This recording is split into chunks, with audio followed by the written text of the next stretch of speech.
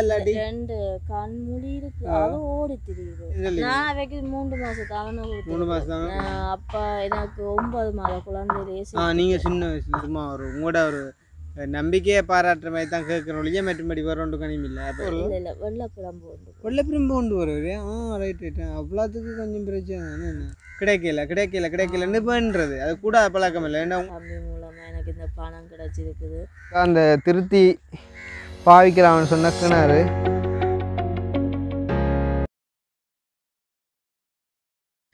அனைவருக்கும் வணக்கம். நான் கிருஷ்ணா. அன்றைக்கு எங்கே நிற்கிறோன்னு பார்த்தீங்கன்னு சொன்னால் இலங்கையில் யாழ்ப்பாணத்தில் புனித நகரன்னு சொல்லி புனித நகர் தான் என்ன புனித நகரன்னு சொல்லி ஒரு கிராமத்துக்கு வந்திருக்கோம். ஏற்கனவே இந்த கிராமத்தில் வந்துட்டு ஒரு 2-3 பேருக்கு நாங்கள் உதவிகள் செஞ்சுருக்கிறோம்.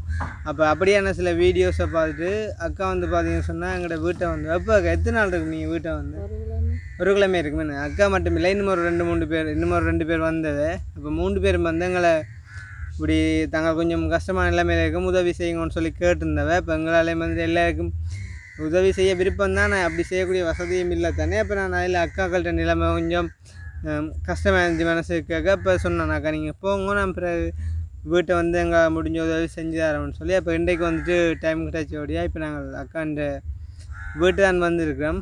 இப்போ வீடுன்னு சொல்கிறீங்க பின்னுக்கு கொண்டே காணையில் என்ன மாதிரி யோசிக்காதீங்க.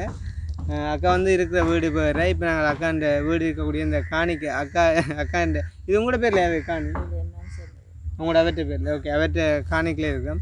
சரி தானே. இப்போ அக்கா என்னத்துக்காண்டி எங்களோட வீட்டை வந்தவா அப்படின்றத அக்கா டே கேட்போம். சரி தானே. இப்போ வணக்கம் அக்கா, என்ன பேர் உங்களுக்கு? சத்யரூபன் தயாளினி. ஓகே. அப்போ நீங்கள் எங்களோட வீட்டை வந்து நீங்கள் என்னென்ன தெரியும் உங்களுக்கு? வீடியோ பார்த்தானே அடியாரம் சொன்னவே இல்லை நான் வீடியோ பார்த்து அந்த வீடு எப்படி தெரியும்? வீடு விசாரிச்சு வந்தீங்க. ஓகே. அப்போ உங்களோட அவர் என்ன செய்கிறார்? அவர் லிக்விட் போத்தல் விற்கிறாரு. லிக்விட் போத்தலண்டா அந்த உடுப்பு துவைச்சு காய போகிற உடுப்பு போத்தல் விற்கிறாரு. எங்கே கருவியில் அவர் செய்கிறார்? இல்லை அவைக்கு வந்து அந்த கைதடி பள்ளிக்கூடம் மூலமாக அவைக்கு நடக்குது. கைதடி பள்ளிக்கூடம் மூலம் அவ கைதடி தான் படித்தது அவை மூலமாக நடக்குது. அவர் கொஞ்சம் வரம்போங்க படித்தவருண்டே உங்களோட அவருக்கு என்ன பிரச்சனை? என்ன பிரச்சனை? அது 2 கண் பார்வையும் குறைவு. 2 கண் பார்வையும் குறைவண்டேக்கு என்ன அறவே தெரியாதா இல்லாட்டி 2 கண் மூடி இருக்கு அது ஓடி தெரியுது. தூரத்து பார்வை தெரியாது. கிட்ட நீங்கள் பக்கத்துல இருந்தா தான் தெரியும். என்ன முகம் தெரியுமா இல்லாட்டி ஒரு ஆள் இருக்குன்னு தெரியுமா? ஒரு ஆள் இருக்குன்னு தான் தெரியும். முகம் தெரியா அது இப்போ நிறைய காலமாக பிறப்புலேயே இருக்குது. பிறப்புலேயே இருந்து இங்கே கொழம்பு ஆஸ்பத்திரியில் கொண்டு போய் ஆப்ரேஷன் செய்து அவருக்கு சரி வேறு நேரம் இந்த கண் ரத்தம் நேரம் பொங்கியோ செருவுப்பட்டு போச்சு. சரி வேறு இல்லை சரி வேறு யாழ்ப்பாண ஆஸ்பத்திரியில் கிளினிக் நடக்குது. இப்போ நடக்குதா?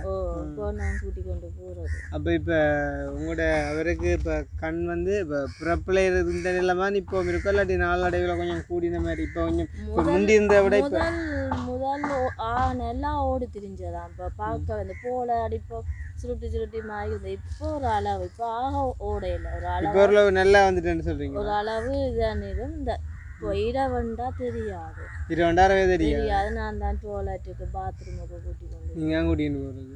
அப்போ இப்போ இன்னைக்கு பண்ண எங்கே போயிட்டார்? அவர் இந்த கிளிநொச்சி போயிட்டு. என்னதுக்காண்டி? இந்த போத்தல் விற்கிறதுக்கு. போத்தல் விற்கிறக்காண்டி. எப்போ நான் ஒரு நிறுவனத்தில் இணைஞ்சு இந்த லிக்விட் போத்தல் விற்று கொடுக்குறேன். எவ்வளோ சம்பளம் கொடுப்பாங்க? அது 20 போத்தல் விற்றா தான் 750 ரூபா வரும். 20 போத்தல் விற்றா 750 ரூபா வரும். 20 போத்தல் விற்றா 750 ரூபாண்டா என்ன மாதிரி என்ன விலை ஒரு போத்தல் தெரியுமா உங்களுக்கு? தெரியாது. 400 ரூபா ஒரு போத்தல் 400 ரூபா. அப்போ பார்த்தீங்கன்னா அந்த லிக்யூடுன்னு சொல்லி நினைக்கிறேன் அந்த உடுப்பு துவைக்கிறது வந்து நினைக்கிறேன் நினைக்கிறேன் அந்த கருவி என்ற ஒரு நிறுவனம் இருக்குது. அந்த நிறுவனத்துலேயுமாக்கா இப்படி லிக்விட் கொடுக்குறவங்க அது வந்து அந்த உடுப்பு ஊத்தையும் போகும் ஒரு வாசமும் வரும். அதே போத்துல இவன் கொடுக்கணும் 400 ரூபாய்க்கு. ஆனால் என்ன பிரச்சனைன்னு சொன்னால் அது எல்லாரும் வாங்குவினமோன்ற ஒரு டவுட் உண்மையாக சந்தேகம். இப்போ நானெல்லாம் வேலை செய்யக்குள்ள ஆடியில் வந்து பார்த்தீங்கன்னு சொன்னால் இப்படி இந்த கண்டறியாதாக்கள் வந்துட்டு கொண்டு வந்த உண்மையிலே நாங்கள் அவையில் பார்த்துட்டே வேண்டுறோம். நாங்கள் அப்படி ஆஃபீஸில் இருக்க எல்லாரும் வேண்டுவோம். அப்படி எல்லாரும் வாங்கி வினமோ வைக்க இந்த மனம் வருமோன்றது எனக்கு தெரியாது. அப்போ ஒரு நாளைக்கு நார்மலாக எத்தனை போத்தல் விற்பாருக்கா? இன்றைக்கெல்லாம் 20 போத்தல் கொடுத்தது. 5 போத்தல் திருப்பி கொண்டு வரேன். 5 போத்தல் திருப்பி கொண்டு வரேன். மேற்கட்டு கிளிநொச்சிக்கு என்ன போனார்? பஸ் இல்லை அது செலவில் எங்களோட செலவுலாம் போவேன்.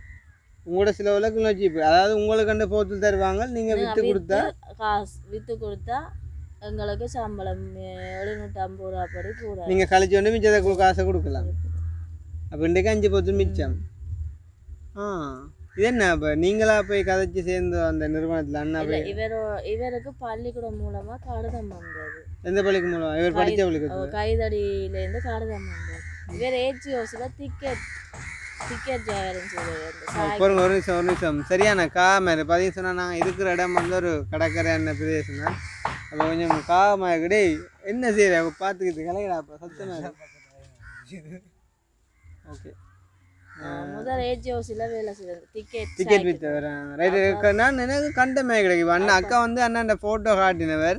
உண்மையிலே நான் இந்த வீடியோ வந்துட்டு அண்ணா இருந்திருந்தால் நல்லா இருந்திருக்கும். ஆனால் அண்ணா வந்து கிளிநொச்சி போயிட்டாராம். நான் அடுத்த ஒரு வீடியோவில் வந்துட்டு அக்கா சந்திச்சு நான் போடக்க கண்டிப்பாக அண்ணா அவர் சேர்ந்து போடக்கூடிய மாட்டேக்கும். அப்போ முதல் டிக்கெட் விற்று வரேன்னாக்கா அதுக்கு யார் சந்தர்ப்பம் தான் அந்த டிக்கெட் விற்கிறாரு? நீங்களா போய் கேட்டுவோம் பாசம் மூலமாக அடுத்தது அதுவும் அந்த 500 அந்த சைக்கிள் பொறுத்து தான் வந்தது. இப்போ பள்ளிக்கூட அதிபர் வந்திருக்கிறார் பர்த்டே ஜூஸ் வந்து இவரை கண்டுட்டு பேசி போய் நாளைக்கு வரவங்க அந்த வேலைக்கு உங்களுக்கு கண்டு தான் அந்த வேலை வந்துச்சு. அதில் ஒரு கணவர் வேலை செய்யணும். இப்போ அவர் அதிபர் பேசி கூப்பிட்றேன்னைக்கு அதில் ஒரு உழைப்பு இருக்கணும் இல்லை சும்மா அவைக்கு தான் உழைப்பு. யாருக்கு? அதிபர் மேலே அவைக்கு தான் உழைப்பு. இப்போ 400 ரூபா படி எங்களுக்கு அந்த 400 ரூபா வராது.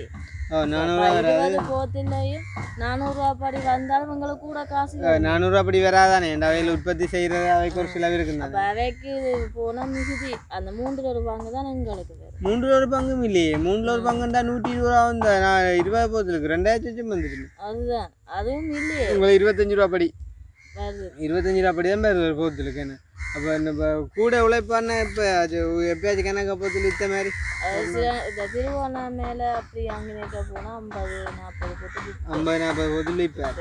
50-40 போத்துல விற்றால் எவ்வளோ வரும்? ஒரு 50 போத்துல அன்றைக்கு 40 போத்தில் விற்று 1500 கொண்டு வந்தார். அது பஸ் காசு எல்லாம் போய் கொண்டு வந்து வீட்டுக்கு சாமானுக்கு அடுத்த நாள் பஸ்ஸுக்கு காசு கொடுத்து விட்டது.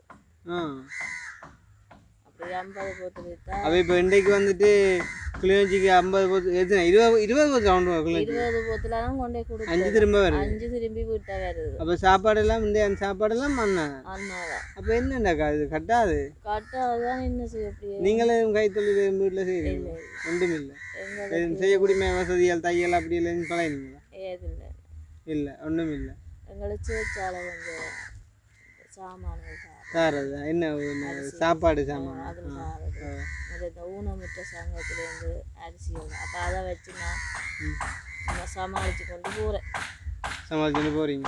அப்போ என்றால் எத்தனை இப்போ நீங்கள் திரும்ப கல்யாணம் கட்டிக்கான காலமோ? 5 வருஷம்.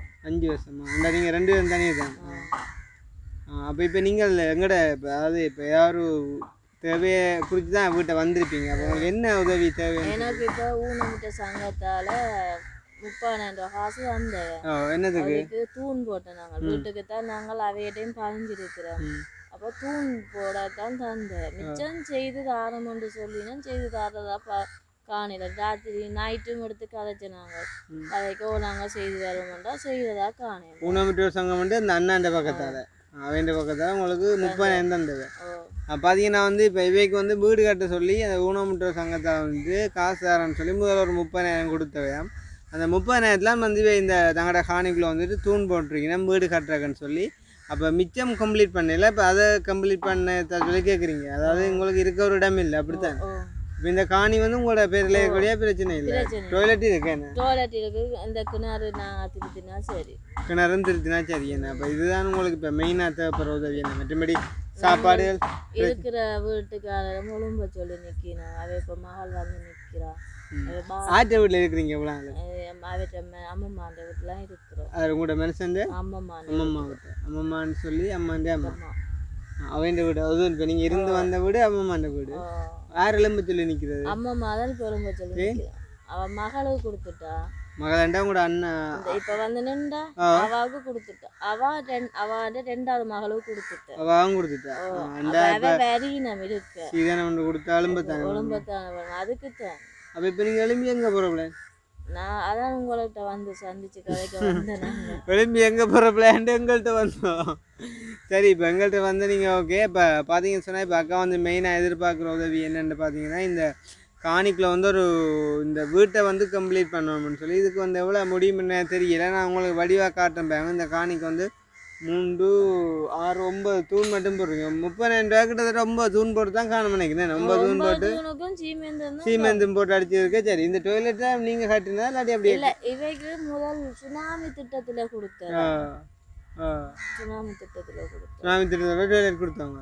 கிணறு எல்லாம் அதோட ஆனால் கிணறு கொஞ்சம் பழுதாப்பட்டு உங்களுக்கு எல்லாத்தையும் காட்டுறேன்னு பாருங்க. சரிதானே கிணறு கொஞ்சம் பழுதாப்படுதுண்ணே. இப்போ திடீரெண்டு இப்போ அவைய எலும்ப சொன்னோன்னு சொல்லிக்குள்ள எப்போ எலும்ப சொல்லி டேட்டேன்னு சொல்லி 3 மாதம் தவணை 3 மாதம் தவணை கொடுத்து என்னத்தை நம்பி 3 மாதம் தவணை கேட்டீங்க? இல்லை நான் இப்போ எங்களோட அம்மாவுக்கும் அப்பா இல்லை. நான் 9 மாதத்துலேயே அப்பா செத்துட்டு இப்போ அங்கேயும் ஓலை கொட்டில் மாதிரி சும்மா எங்கே இருக்கீங்க உங்களோட அம்மாக்கள்? ராஜகிராமம் நெல்லியடி பக்கம்.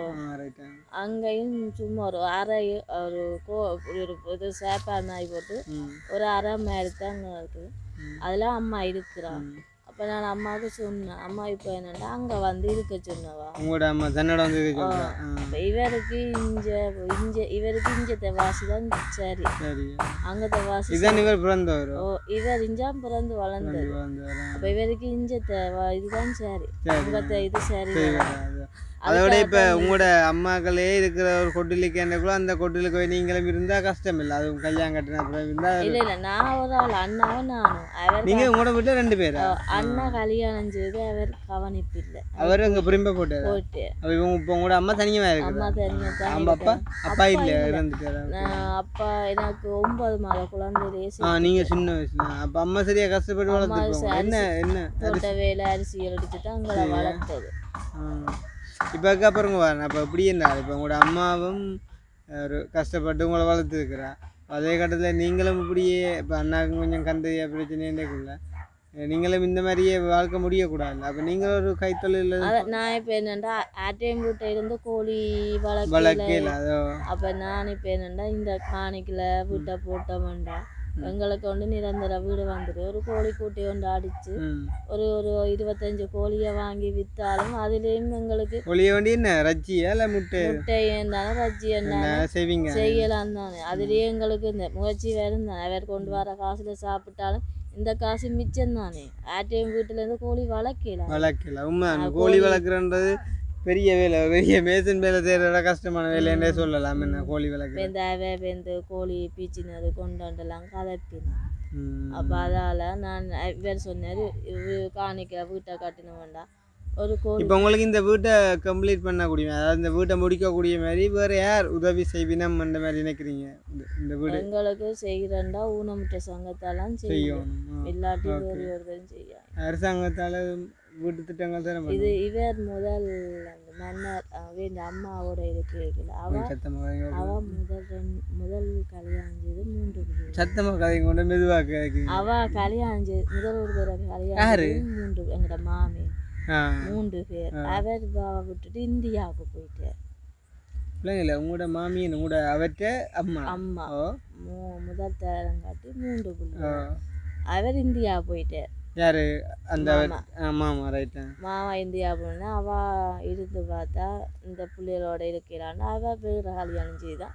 அந்த 4 பேரும் பிறந்தவ. 4 பேர் ரெண்டும் கூட வெற்றி சவரங்களோ? எச்சிப்பா. அப்போ இப்போ அதையும் சொல்கிறீங்க? அப்போ முதல் இவரோடனா அவள் அம்மாண்ட பதவி இருந்தா அவருக்கு அங்கே மென்னெல்லாம் வீடு கொடுத்தாங்க. யாருக்கு? எங்களோட மென்சனுக்கு. இவரை ஒரு தரம் கட்டையிலாதானே கல்யாணம் இப்போ பொம்பளை பார்த்து செய்ய வார பொம்பளை இவனுக்கு பொம்பளை கிடைக்குது இவனுக்கு கிடைக்குதுன்னு அவர் பார்த்தார். என்ன ஒரு தரம் கட்டுறதா காணையில் எனக்கு ஏன் இந்த வீடு வந்து வீடை வித்துட்டார். இந்த விலைக்கு வித்த காசுங்க அவர் அவர் அப்போ தனியாக செலவழிச்சிருக்கிறார். அவர் அந்த கண்ணு கேர சொல்லிக்கிறவன் கொழும்புல அப்படி கண் இதுன்றதா கொழும்புல கொண்டு ஏமாந்து போனேன். இந்த கண்ணை அண்ணாக்கு அந்த குடிப்பழக்கங்களே இல்லை ஊழியக்காரர். சரி என்ன தெரியாது நீங்கள் செலவழிச்சிட்டாருன்னு சொன்னோடைய.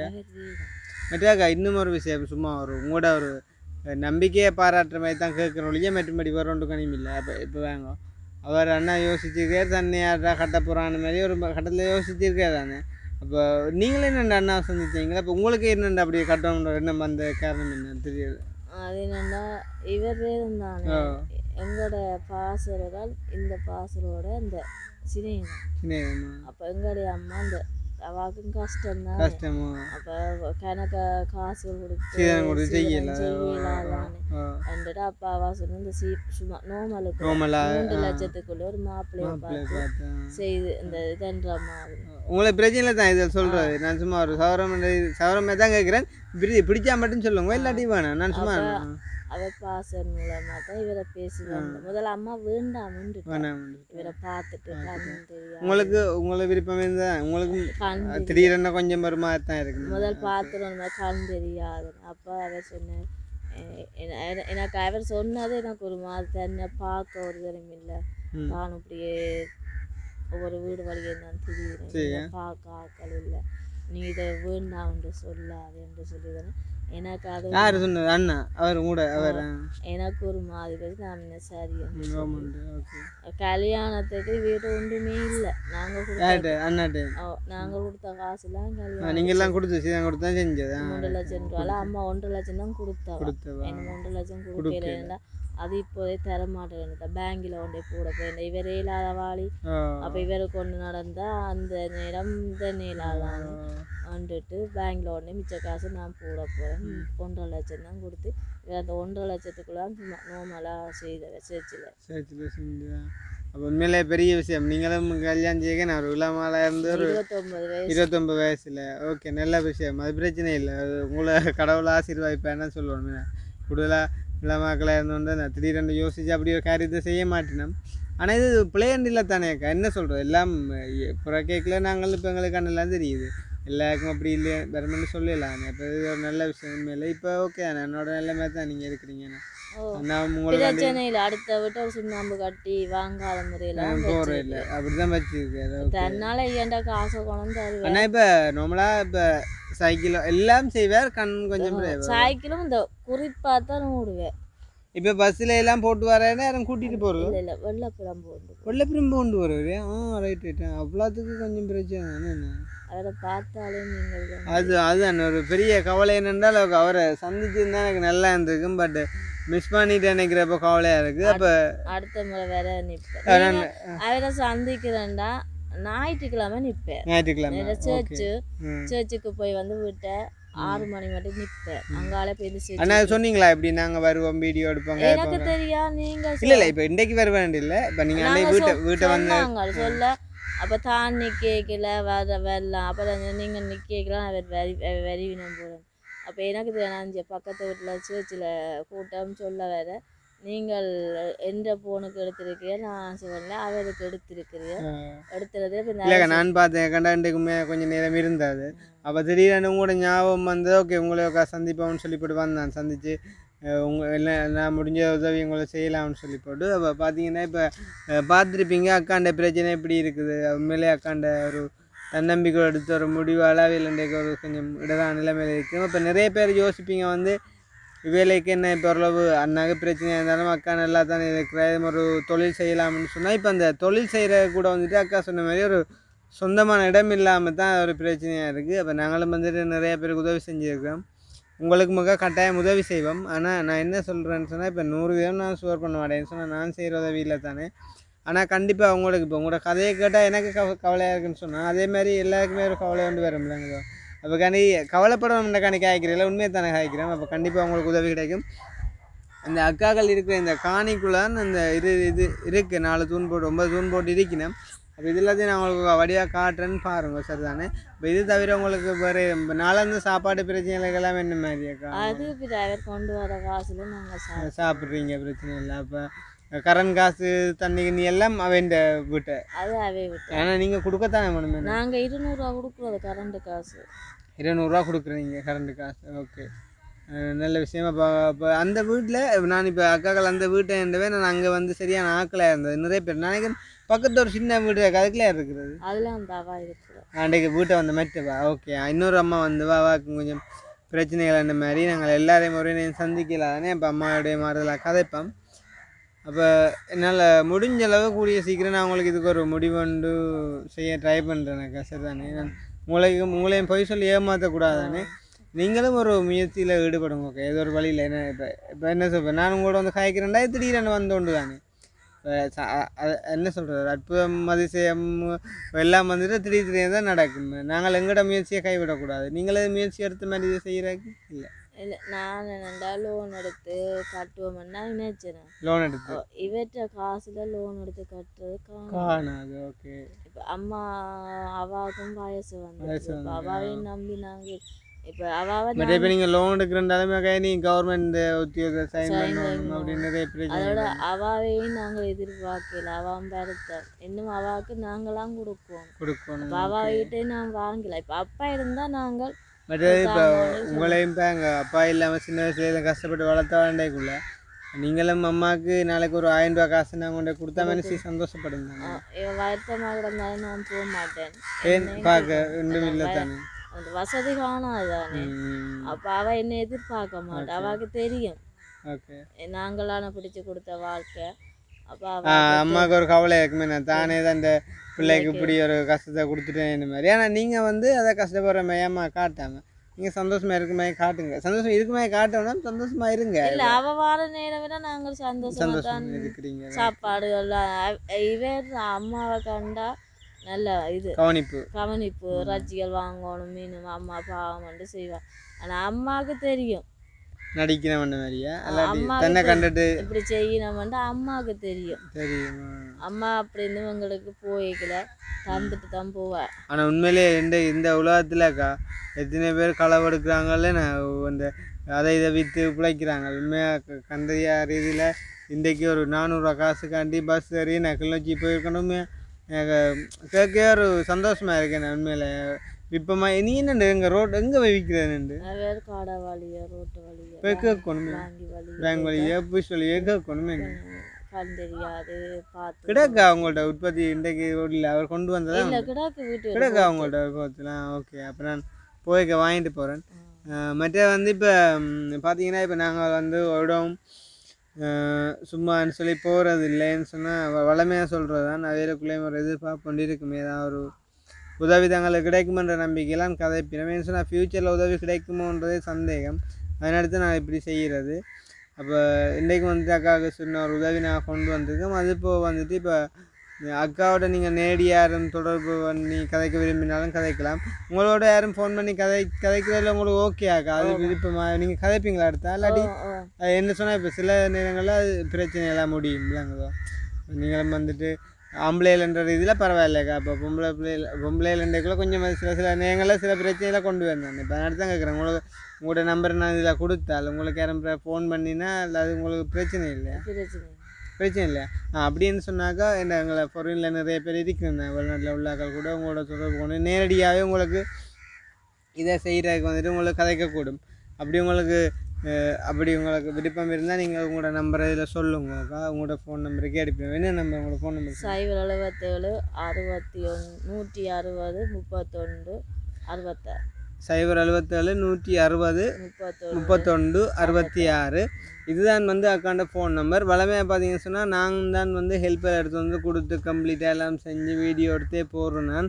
ஆனால் இப்போ நான் உங்களுக்கு தெரிஞ்சிருக்கும் இந்த வேலை பிரச்சனைகள், இடம் மாற்றங்கள், நிறைய பிரச்சனை. உண்மையிலே எனக்கு நேர பிரச்சனைகள் நிறையா இருக்குது. நிறைய பேர் கோல் கூட நான் இப்போ ஆன்சர் பண்ணி கதைக்கிறேன். அப்போ நான் ஆன்சர் பண்ணி கதைக்காம ஒரு ஆள் வந்துட்டு ஒரு குடும்பம் பாதிக்கப்படக்கூடாது அப்படின்றக்காண்டி தான் நான் இப்போ அக்காண்ட நம்பரையே டிரெக்டாக இதில் கொடுத்துருக்குறேன். அப்போ உண்மையிலே நான் அக்காண்ட நிலைமையை ஃபுல்லாக காட்டியிருக்கிறேன். அப்போ நீங்கள் வந்து அக்காவுக்கு யாரும் ஹெல்ப் பண்ண விரும்புகிறவங்க வந்துட்டு சீரியஸாக நீங்கள் அக்காவோடைய வந்துட்டு கான்டாக்ட் பண்ணி நேரடியாக இந்த வீட்டுக்கான ஒரு உதவியை செஞ்சு கொடுத்தீங்கன்னு சொன்னால் பெரிய உதவியாக இருக்குது. மற்ற என்ன பிரச்சனைன்னு சொன்னாக்கா இப்போ ஒரு ஆள் வந்து உங்களோட ஃபோன் பண்ணி கேச்சு, ஓகே இப்போ நான் இந்த வீட்டுக்கு நான் ஹெல்ப் பண்ணுறேன்னு சொல்லி தந்துட்டேன் வைங்களேன். இன்னும் ஒரு ஆள் உங்களை ஃபோன் பண்ணினா நீங்கள் அவருக்கு சொல்ல வேண்டிய விஷயம் இப்படி எங்களுக்கு ஹெல்ப் கிடைச்சிட்டேன்னா எங்களுக்கு இன்னொரு தேவை இருக்குது இந்த கிணறு அப்படின்னு சொல்லி கதைங்கொழிய. இப்போ சில பேர் என்ன செய்யணும்னாக்கா வீட்டுக்கு ஹெல்ப் பண்ணி கிடைச்சாலும் இன்னொரு ஆள் எடுக்கவும் கிடைக்கலன்னு பண்ணுறது அது கூட பழக்கம் இல்லை. ஏன்னா உங்களை மாதிரி நிறைய பேர் இருப்பினேன். இப்போ ஒரு நம்பிக்கையெல்லாம் எல்லாம் செய்கிறது. என்ன டைம் அவன் நம்பி தரீங்கன்னா உங்கள்கிட்ட நம்பி தான் தர்றது. அந்த நம்பிக்கையை காப்பாற்றுவீங்கன்ற ஒரு நம்பிக்கையில் இந்த நம்பரை கொடுத்துருக்குது. தயவு செய்து யாரும் வந்துட்டு சும்மா தேவையில்லாமல் வந்து கால் பண்ணுறது நல்லது இல்லை. உண்மையிலே உங்களுக்கு ஒரு உதவி செய்கிற மனப்பான்மை ஒன்று இருந்தால் ஒரு ஆறுதலான ஒரு கதைக்கு கூட நீங்கள் வந்துட்டு அக்காவோட ஃபோன் பண்ணி கழிச்சு ஹெல்ப் பண்ணலாம். உங்களுக்கு விருப்பம்னு சொன்னால் அக்காவோட கழிச்சலாம். இல்லை நீங்கள் என்னோட தொடர்பு எடுத்தாலும் நான் கண்டிப்பாக நேரம் இருக்கிற நேரம் இல்லாட்டி இது வீட்டு தேவையினோடைய நான் சீரியஸாக இமீடியட்டாக கூட கொண்டு வந்து கொடுத்து உதவி செய்யலை அக்காவுக்கு. எதுவாக இருந்தாலும் அது உங்களோட விருப்பம், உங்களோட கையிலேயே நான் விடுறேன். அக்காவுக்கான உதவிகளை நாங்களும் செய்வோம், நீங்களும் செய்யலாம். கூடிய சீக்கிரம் இந்த அக்காவுக்கு ஒரு அழகான ஒரு சின்ன விட ஒரு பெரிய விட இதை வந்து நீட்டாக அமையும்ன்ற ஒரு நம்பிக்கையில் இருக்கிறனால கண்டிப்பாக கிடைக்கும். அது மட்டும் இல்லை, எங்களை பார்த்தீங்கன்னு சொன்னால் சுவிஸில் இருக்கிற தயனண்ணா குடும்பம் வந்து அவர் வந்து எங்களுக்கு சொன்ன விஷயம் வந்து ஒரு கஷ்டப்பட்ட ஃபேமிலியாக பார்த்து தம்பி கொஞ்சம் பண உதவி செய்யுங்கோ, நான் வந்து உங்களுக்கு தர்றேன்னு சொல்லி தந்துருந்தவர். அப்போ அதில் வந்துட்டு அண்ணா தந்த காசில் வந்துட்டு இன்றைக்கு அக்காவுக்கும் நாங்கள் வந்து தயனண்ணா குடும்பம் வந்து சுவிஸில் இருக்கிறவர் வந்து தந்த உதவியில் நாங்கள் 15,000 ரூபா காசு வந்து இன்றைக்கு அக்காவுக்கு ஒரு சின்ன ஒரு அன்பளிப்பாக அக்காவை சந்தோஷப்படுத்துறதுக்காண்டி கொடுக்குறோம். என்ன சொன்னால் இப்போ அண்ணா வந்து பார்த்துருப்பீங்க ஒரு 500 ரூபா காசுக்காண்டி தான் இன்றைக்கு கிளிநொச்சி போயிட்டு ஒரு கவலையோடு திரும்பி வரார். அப்போ அண்ணன் வந்து வீட்டை வந்து அக்காவை சந்திக்கிற நேரம் இப்படி தம்பி வந்தவர்ன்னு சொல்லி அண்ணாவோட சில சம்பவங்களை பகிர்ந்து கொண்டு சந்தோஷமாக இருக்கணும்ன்றக்காண்டி தான் இதை வந்து கொடுத்துட்டு போகிறோம். இதை நாங்கள் தந்த உடனேக்கா இதை நீங்கள் ஆடம்பரமாக டக்குன்னு உடனே ஒரு சாப்பாடை செஞ்சு விளாட்டி இதை உடனே செலவழிக்கணும்னு இல்லாமல் இதை நீங்கள் ஒரு சேமிப்பாக கூட வச்சுருக்கலாம். உங்களோட ஒரு சின்ன இதுக்குனாலும் பயன்படும், அது உங்களோட விருப்பம். இது வந்து உங்களுக்கான ஒரு தேவைக்கான ஒரு அன்பளிப்பு உதவியாக நான் செய்கிறேன், அது உங்களோட விருப்பம். நீங்கள் எதுவும் செய்யலாம். கஷ்டப்பட்டாங்களுக்கு தான் தெரியும் என்னது செலவழிக்கணுன்ற உங்களுக்கு தான் தெரியும். காசு நேரமே அண்ணா கேட்டிங்கன்னா தெரியும், பஸ்ஸில் போட்டு வரையக்குள்ளே இதை நீங்கள் செய்யலாம். இது நான் இப்போ என்னதுக்கான தரேன்னு சொன்னால் உங்களை நான் வந்து ஏமாற்றிட்டு போனதாக இருக்கக்கூடாது. ஒரு வீடியோ எடுத்து இப்படி உதவி செய்ய வேண்டிய ஏமாற்றிட்டு போனதாக இருக்கக்கூடாது. தம்பி மூலமாக எனக்கு இதெண்டாலும் கிடைச்சிது என்ற ஒரு மன சந்தோஷம் உங்களுக்கு இருக்கணுமென்றக்காண்டி. ஆனால் கண்டிப்பாக உங்களுக்கு இந்த வீட்டுக்கான உதவி கிடைக்கும் நம்புங்க. உங்களோட நம்பர் கொடுத்துருக்கேன் தானே, கட்டாயம் உங்களுக்கு கோல் வேறு சரி தானே. அப்போ இது வந்து அந்த அண்ணாண்ட குடும்பம் சார்பாக நான் உங்களுக்கு கொடுக்குறேன் சரி தானே. நன்றி. ஓகே அண்ணா, உங்களுக்கு தயனண்ணா உங்களுக்கு ரொம்ப நன்றி. அதாவது அக்கா மாதிரி கஷ்டப்பட்ட ஆக்களுக்கு வந்துட்டு செய்ய சொல்லி தந்த காசு உண்மையிலே எனக்கு அக்காவை வந்து சந்தோஷப்படுவா நினைக்கிறேன். சந்தோஷமா அக்கா? ஓகே, கடவுள் பேசுவாருன்னு சொல்லி ஆண்டவர் கண்டிப்பாக பேசுவார் எல்லாரோடையும். என்ன சொன்னால் உண்மையாக எனக்கும் அக்காவை தெரியாது, உங்களுக்கு என்ன தெரியுமா? இல்லை தானே.